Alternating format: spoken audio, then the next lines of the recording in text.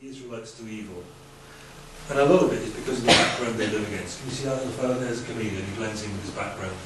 And human nature's a bit like that. Do you find when you're chatting to somebody who's got a strong accent, do you find you start, smiles around the room of recognition, you start kind of almost mimicking their accent a bit. And various ones of us do it to a different degree, you know, some do it really strongly, and there are certain accents, if I'm talking to somebody with that accent, oh, I've got to be really careful, because they'll think I'm taking the mickey. You know, it's very easy to do that, isn't it? We kind of blend, because we're human. The Israelites are called by their God to live against the background of Canaan. They moved in there, and their lifestyle and their identity is threatened by that. Because things that go on in Canaan are not great. There's the ancient Canaanite peoples, of course, but then there's the Philistine cities that have been established along the western seaboard. The Philistines settled over there on the coastal plain about 1200 BC, a generation or so after the Israelites entered the land of Canaan.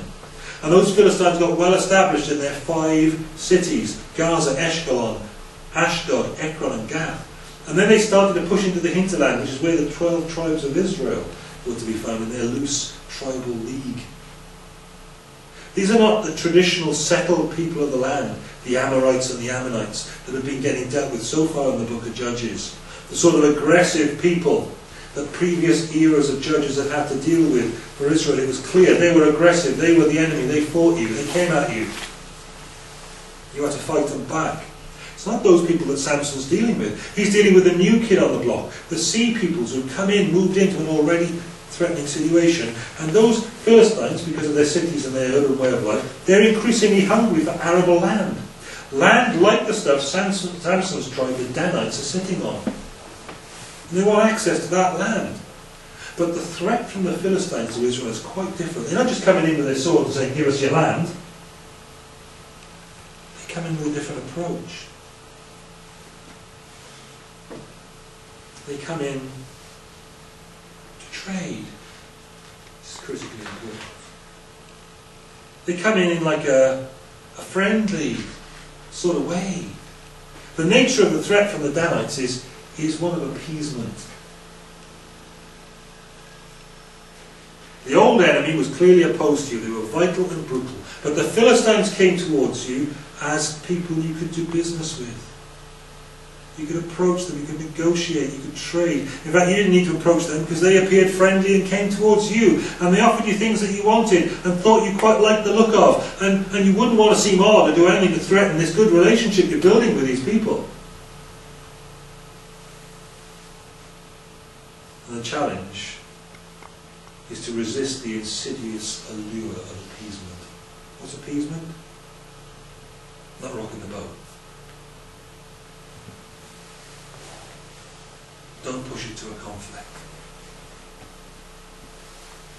Now, if you're going to understand Samson, I know I've gone on a bit about this.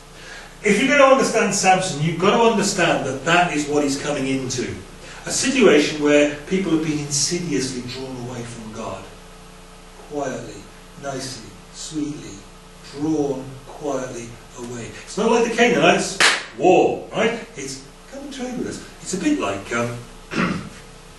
the Anglo-Saxons came into Britain, right, with swords, and fight, fight, fight, okay? But the Vikings came into Britain primarily, we're going to trade, we're going to do this, we're going to do that. And when we can't trade, then we'll nick stuff off you and go away. It's a different approach, do you see? And Samson came into that scene, and what Samson did was to throw down a marker, and that was a large part of what Samson is about. He's the one who dug in his toes in the midst of a compromised people, drew the line in the sand, and then defended it. He defended it alone because nobody agreed. He's never got an army. He's never got a bunch of guys with him. Samson is the one man who's drawing the line in the sand, causing the aggravation that people then wake up to and fight back. Does that make sense? That is the point of Samson. If you wonder what the point of Samson was, all those funny stories we're going to be looking at, there's the point of Samson. It's pushing things to the point where everybody can see, oh boy, we've got to be standing out to this. There's an issue here. Now, Samson, even in this passage of scriptures, doesn't say that Samson ends the problem with the Philistines. He begins. to deal with the problem of the Philistines. And the threat's going to outlive him. In the era of the judges and even the early days of the monarchy, up to the reign of the united monarchy under King David, who finally deals with the Philistines.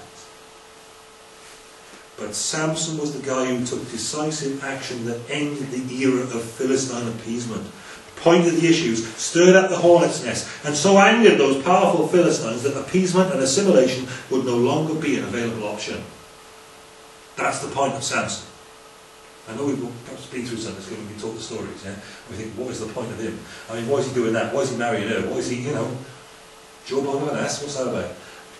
He's pointing up the drift that's taken place, the allegiances and the treaties that have been made, as it were.